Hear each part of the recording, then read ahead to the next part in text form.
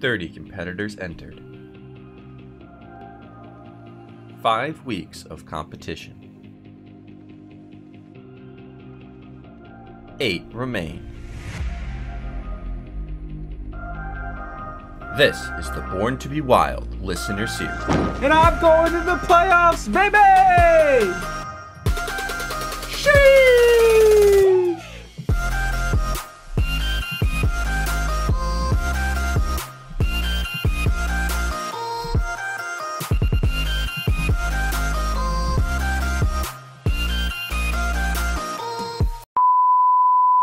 Hey, hi, hello. Welcome to week 6 of the Born to be Wild listener series. It's playoff week, baby. The deck building challenge for this week's video is simple. It's spell it out week. What's that mean? It means that each deck has a different restriction on what spells you can and cannot run in them. Deck 1 must contain at least 10 spells and can only run spells that cost 0 to 2 mana. Deck 2 must contain only spells that cost 2 to 4 mana and must also run 10 spells. Deck 3 is only required 8 spells, but can only run spells that cost 4 to 7 mana. And the 4th deck is only required 6 spells, but must only contain spells that cost 7 to 10 mana. My opponent this week is none other than MartianBuu, so we should have some good games ahead of us. And without further ado, let's get into the decks. Most decks in Wild Hearthstone only want to run spells that cost between 0 and 2 mana anyway, and so for each of our cases, me and MartianBuu both decided to bring a Broken Warlock deck as our deck 1. I brought Dark Glare, -2 Backfires, +2 Happy Ghouls, and Martian brought Reno Lock without Backfire or Dark Skies and just everything else you could ever want. Both of our Warlock decks got banned. Our deck 2s that can only run spells between 2 and 4 mana. I have brought a Beast Hunter with Don't Feed the Animals, Martian, but another Reno deck, this time being a Reno Priest. But because it can only run spells between 2 and 4 mana, it does not have Mass Hysteria or Psychic Scream. For my deck 3, I brought a Control Shaman with every board clear under the sun. Notably, Reno and Zephyrs the Great were banned in decks 3 and 4, so I've gone with a duplicate Control Shaman instead of a Reno one. For Martian's deck 3, he has gone with 4 through 7 mana. He decided to just run a bunch of 4-cost spells that are really good in Paladin. For my deck 4, I have taken Pirate Warrior, I have taken 6 cards out, and I have put 6 really expensive spells in. But Crush can sometimes cost only 3 mana, which is kind of cute. Martian's deck 4, he has brought a Galakron Shaman with a really expensive Earthquake, Tidal Wave, and Eye of the Storm top end. Let's check out the games. Rexxar versus Anduin. All right. We have game 1 here. I have brought my Beast Hunter, which is my deck 2 of 2 to 4 mana spells. And Martian has brought his Raza Priest, which has 2 to 4 mana spells. This matchup should be favorable for me, especially with a Starving Buzzard and Don't Feed the Animals in my mulligan. But Raza Priest is capable of some pretty powerful things. It's a little unfortunate he has Northshire Cleric early. It's going to make my Buzzard turn really awkward if I don't kill it first. So this turn on 3, I was probably supposed to kill command it so that next turn I could draw cards. In my testing of this deck and like learning how to play it, I learned that it's usually right to do the things you have even if they suck. Because you're going to draw cards that make your plays next turn, like that card, like you're going to draw a Master's Call, or a 1-1 that spawns a 1-1. And so from those practice games, I should have known to kill command it on turn 3, so that if I drew a good card on turn 4, I could play it. Here, I didn't kill command on turn 3, still played my cards on turn 4 because it drew 5 cards. But now he's going to be able to draw a card off of his girl and kill my Buzzard, and I don't really like either of those things. Here I was worried about his Spirit Lash. If he played Spirit Lash, I would have drawn 2 cards, which would have overdrawn. So I burned my coin. But in hindsight, after I did this play, maybe I didn't care about those cards. Maybe I just would rather have the coin. Here it's kind of tough. I knew I had to play a 3 mana spell. Maybe I was probably supposed to just kill command again. But I was able to play some dogs and a Timberwolf to clear his board here and send a couple face. So it's not the worst play ever. Unfortunately, I didn't draw a 1. I was hoping for a 1. So far, I've had kind of an awkward turn 3 where I was probably supposed to kill the Northshire, so I got a little punished for it. And he's done a really good job to stay at a healthy life total.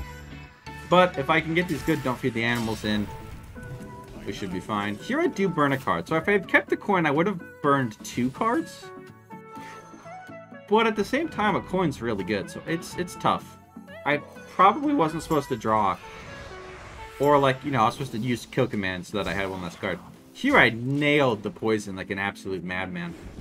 Super good. This is the first turn that I felt like was actually just good. I would have loved to have buffed more minions with my don't feed the animals, but unfortunately I've drawn all spells this game, which is a little tragic. But yeah, I mean we've got some big rhinos in hand. They both are buffed with don't feed the animals, and they're going to be double buffed. Here now that I've gotten cards out of hand, I can play my other don't feed. However, before I played, I realized, you know what, I could get one more draw out of this. I can kill command this turn. Everybody look away from your screens right now. For some reason, I was so traumatized by not kill commanding the Northshire Cleric that I decided to kill this normal bog standard 1/3. I don't know if I was like scared of Reno or what, but that was almost certainly not correct. Here he has Reno on 8, the Raza on 5, Reno on 8. I'm pretty worried of just being dead next turn. So I choose to play my buffed Rhino and my buffed Timberwolf and my buffed Snow Flipper Penguin, as well as the 2 mana to buff them. And this line hits him all the way down to 3 health, so this way he can't play any of his ping shenanigans that also hurt himself. But the problem with this line is that because I don't feed last turn, I can't play this Buzzard to kill him, which is a little bit unfortunate. Here he has Reno Jackson, essentially, and a full clear, which is really brutal. Because the only way I lost was to both of those things. And because he had the Death Knight on 8, he's starting to really poke me down here. He's actually made quite a bit of a board now. So this turn's a little tough. I am 1 mana off of 10 damage, or 1 turn, however you want to look at it. So this coin not being in my hand now comes back to bite me. I would have lethal this turn if I had the coin, because Rhino, Buzzard, kill command is lethal. Unfortunately, I can't play that, and even if I go Buzzard into Rhino and draw once, I don't have lethal. So I chose to go with a line that kind of cleared his board and set up for next turn's kill. The problem is that now I'm just going to die to his ping shenanigans.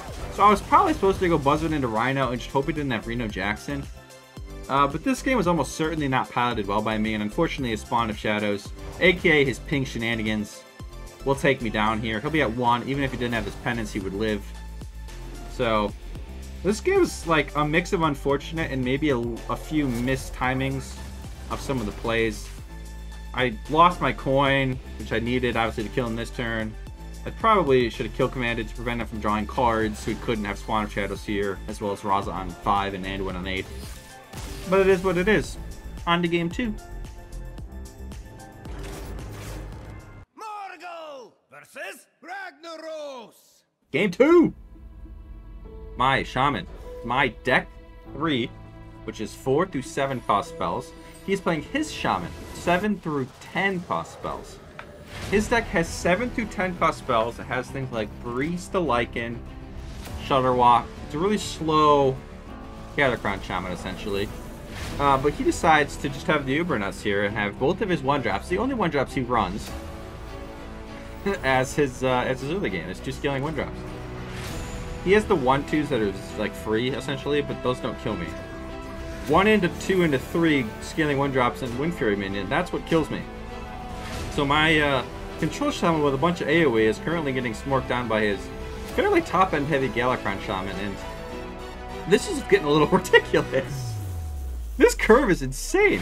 He runs like 1 3-drop, I think, and like 1 1-drop, and he gets scaling 1-drop into scaling 1-drop into the best 3 into the best 4. Here I think I threw the game. I was probably supposed to hex the 6/2, but I ended up playing my Knall Slogger. But the problem is now I can't hack this scheme on this turn. So I was supposed to hex last turn so I could clear this turn. I think I win if I take that line. Unfortunately, I threw and I took this line. And so now I'm staring down 9 and 4 damage kills me.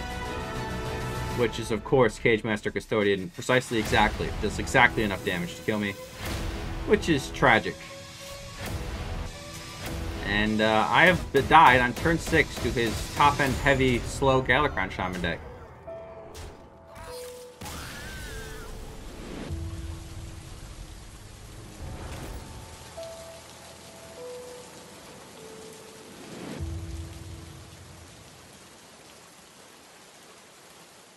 I mean, that was brutal. I really thought I'd win that game.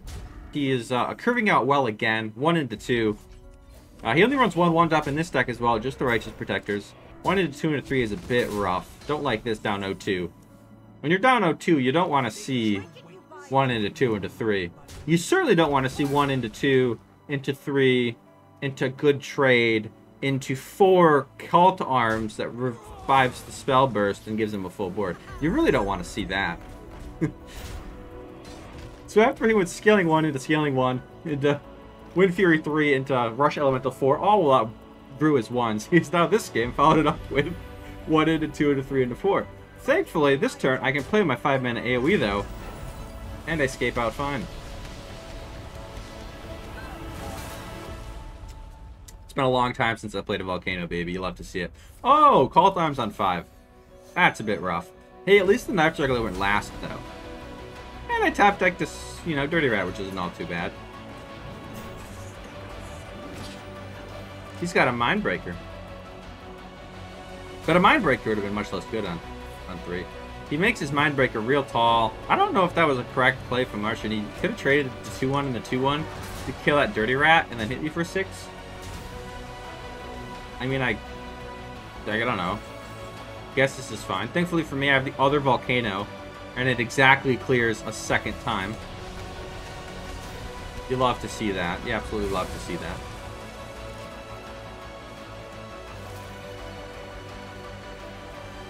What into 2 into 3 into Call to Arms into Rally. Surely something spectacular. Gonna play my Earth Revenant and just kind of stall a little bit, setting up for this Earthquake. He makes his second Mindbreaker really large. This time perfectly clears my taunt and sends his minion's face. But yeah, this is starting to get rough. I can't Earthshaker this, or Earthquake this, because I need to save my Earthquake that has like kind of 2 waves of AoE for after his McGurgle Primes. Because his Rally got him a 2-1 Murloc, so he has 2 McGurgle Primes in this deck. Which is going to be real rough for me later, so I have to save the Earthquakes for that. Here I play Armor Vendor over Totem, because what good is toteming? Thankfully for me, he finally takes a turn off, and I can finally breathe a little. If he could just take the next few turns off, that would be ideal. He's got like nothing left. He can just draw only 1 minion at a time for the rest of the game, so we're doing just fine. Here I almost trade wrong, and then realized I'm probably going to kill this post, so let's save as much life on my minions as possible, and knock him down to only a 1-1. He's only played 2 Blessing of Kings, so leaving this 1-1 alive only gets punished by Blessing of Authority, which I don't really care about. What I do care about is him continuing the perfect curve with not only a McGurgle Prime, but a McGurgle Prime into a first minion Flashwater Scout, which gives this whole board rush and +1 attack. That's what you absolutely love to see right there. I mean, that's just good stuff. Oh man, this curve is just brutal, dude. It's so brutal. After a while, I was like, I can't Earthquake this. It just doesn't do anything. So I hex his value generator. I thought about hexing the thing that gave him a 4/3 rush. Then I realized he'd draw a bunch of cards with that one, so I hexed that one. And I play my Talon, which will draw me a N'Zoth, I believe. Thankfully, he's already lost 2 posts. We can't play a post and then make me draw it and have an unplayable N'Zoth. That'd be tragic. Not that I have had any Death Rattle dies, like, other than Talon and... I think Talon's the only Death Rattle I've had die. He takes a turn off, kind of. He gets the Knife Juggler, which deals 2, and he's got a full board. But, as long as I can clear this, I should be alright. And thankfully for me, I have a 4th? Or was it a 5th? Either a 4th or a 5th AoE in my hand. This game has been crazy. He's had, I think, the best curve you can have, pretty much. But thankfully I've had the answer every time. Absolutely beautiful 1-1 here to contest one of those minions. He gets Nerubian Weblord, which is great for me.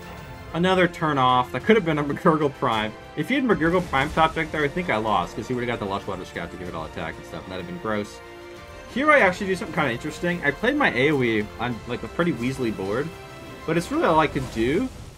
And what's kind of cute about my deck is I can only run spells that cost 4 to 7 mana. I chose to run Murloc Tasty Fin here, whatever it's called, instead of Ice Fishing, because it's kind of like Ice Fishing on a stick.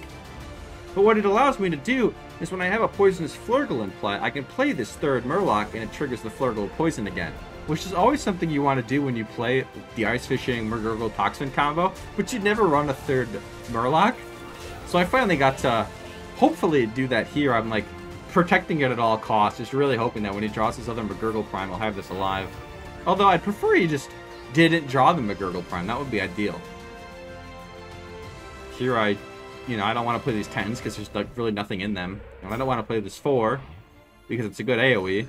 So I trade down to protect this 2/2 again, so that somehow if it lives, when he plays McGurgle Prime, I can get at least the 1 damage AoE to his Divine Shields. He draws it, which is quite gross. He hits another Rush. I don't, like, if I did not roll that Taunt Totem, that Rush hits my Toxfin and I lose the game. I would have lost Control Shaman with every AoE under the sun against 4-drop Paladin because his McGurgle Prime's got him Rush.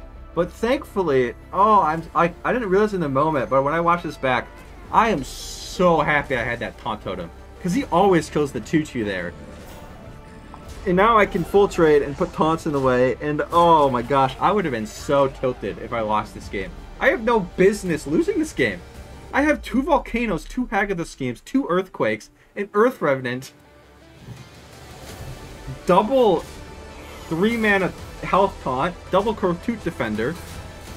I should never lose! And he went 1 to 2 to 3 into Cult to Arms, into Cult to Arms, into Rally, into like a dead turn, into McGurgle Prime, couple dead turns McGurgle Prime. It's like, oh my goodness.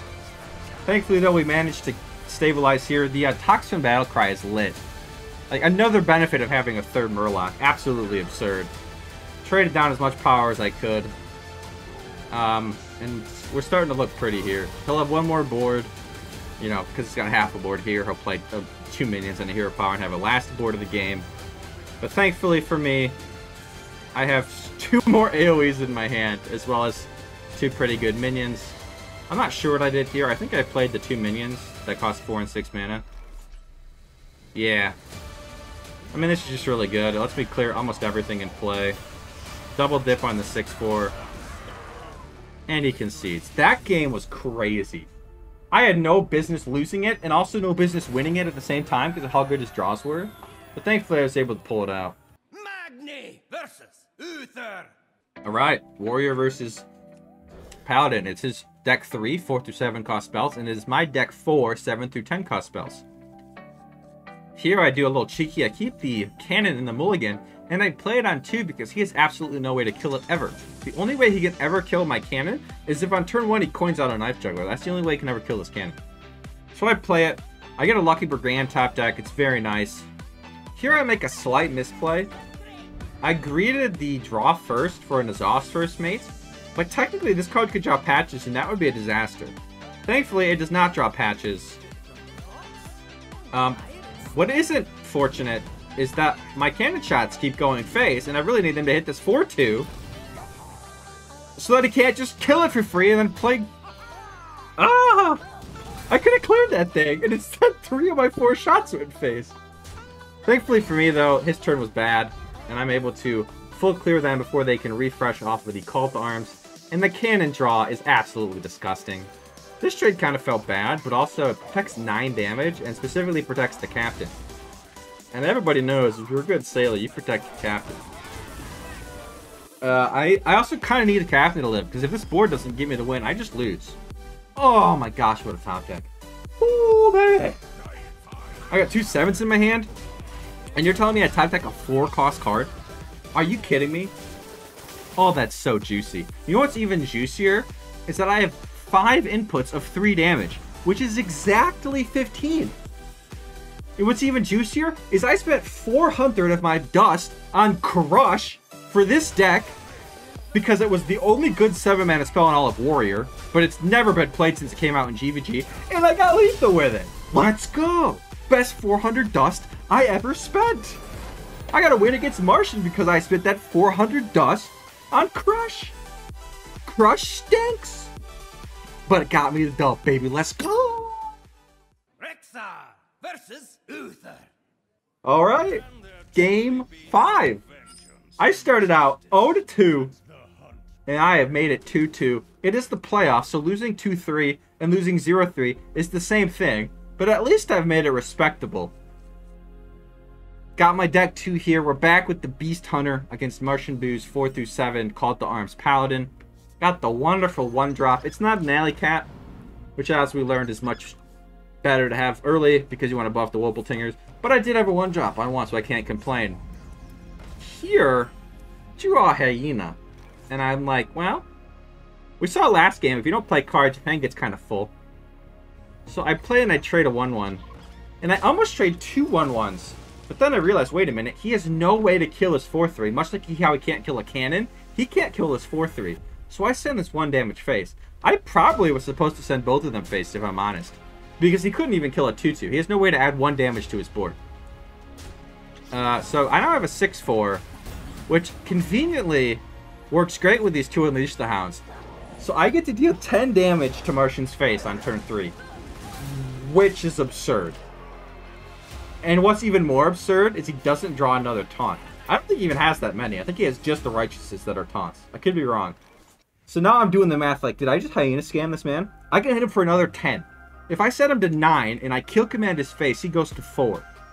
Much like how I know he couldn't kill my Hyena and my cannon, I know he has no healing. It is impossible for him to heal.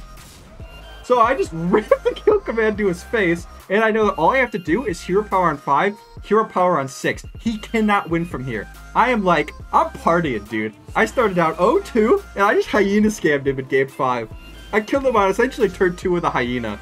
That's so absurd. Here I have a chance for a lethal with Huffer. I don't need it. I hero power. Martian understands what's going on. He can't heal. It's not possible. Oh no! The reverse sweep, baby! Let's go! Let's go, baby! I'm Hyena scam, baby! Let's go! Oh my gosh, I can't believe it. I can't believe the reverse sweep, baby. Let's go. I'm going to the quarterfinals, baby. The final 4. Let's go. GG's to MartianBuu. A class act, a class player, a class man. Just all around a great guy. Man, what a crazy set of games there. I thought I was out. I thought I was done and out. I had this like favorable matchup game 1. I was like, yeah, I can win here. We can do well. Nope. Game 2. I got Control Shaman into his like kind of slow aggro deck, but it's okay because it's not as much late game as my double Nozal Control Shaman, so I'll be fine. He steamrolls me. I'm like, oh man, this isn't good. And then, whew, much like last week, we punish the players' decks that have no way to interact with the board. They have no rush or hand buffs or board buffs, so they can't spit stats out that don't just sit there all slow. Oh, we reverse sweep the Paladin. That's crazy. That all happened so fast, I can hardly digest it. Woo! Let's go! Let's go! And hey, if you liked that video, you should listen to Bob. Do what he says. He's a smart man. You can click here to subscribe, and you can click here to watch more videos. Peace.